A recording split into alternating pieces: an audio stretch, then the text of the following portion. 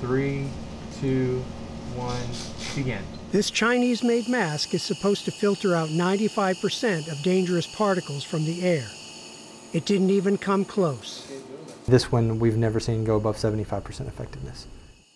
That's because it's a counterfeit. The coronavirus pandemic sent individuals, companies, and even whole countries scrambling to buy up scarce masks and other critical medical supplies. The United States was caught largely unprepared. Months into the pandemic, this is a huge security issue. For the past 7 months, the Associated Press, Frontline, and the Global Reporting Center have been investigating how the country's medical supply chains broke down. This is what I was worried about on steroids.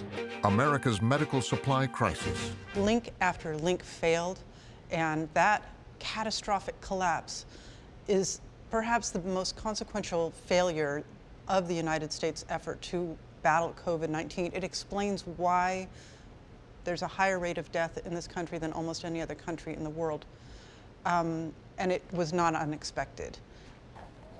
Following one shoot, reporters noticed that an international charity had received a shipment of fake N95 masks from China. Probably our biggest surprise in this pandemic has been that counterfeiting issue. People donating masks to medical workers were also asked to send some to AP. The masks were then sent to the University of North Carolina at Chapel Hill for testing. Researcher Philip Clapp says the masks didn't stand up to scrutiny.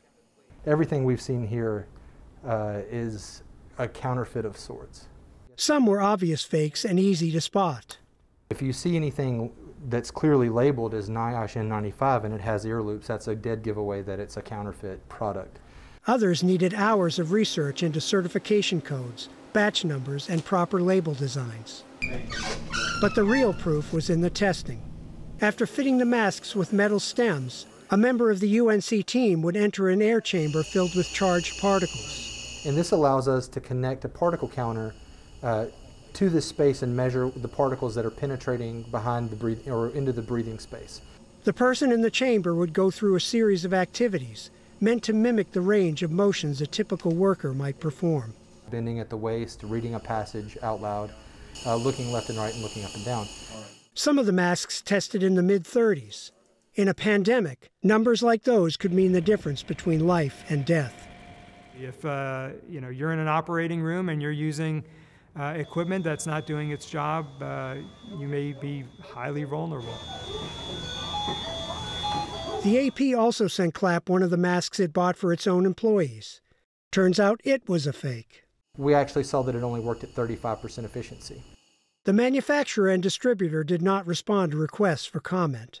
Once alerted to the problem, the AP says it changed suppliers and sent out new masks. It is a shame that people are faking products like this, as if COVID and dealing with that is not hard enough. But as the pandemic continues, so does the counterfeiting. Alan Breed, Associated Press, Chapel Hill, North Carolina.